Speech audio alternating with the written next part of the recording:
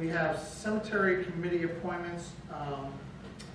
Before we do cemetery committee appointments, if the council will allow me, and I see it's been omitted, we have a zoning position that is opened up. Is that correct? We have, what's the person who's on? You said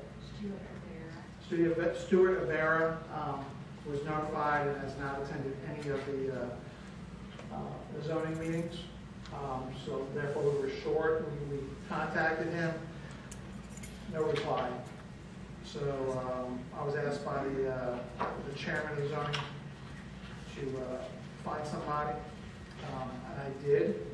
And I want to present Ms. Brenda. Ms. Brenda lives in the city, and she expressed a desire to serve on that board. We have a zoning board meeting coming up on Monday the 12th. It'd be really nice to have a full board. Ms. Brenda has accounting experience. She has experience with the chamber, bookkeeping. What else? I mean, you have wear a lot of hats. So I would like to, the council to consider Ms. Brenda for the position.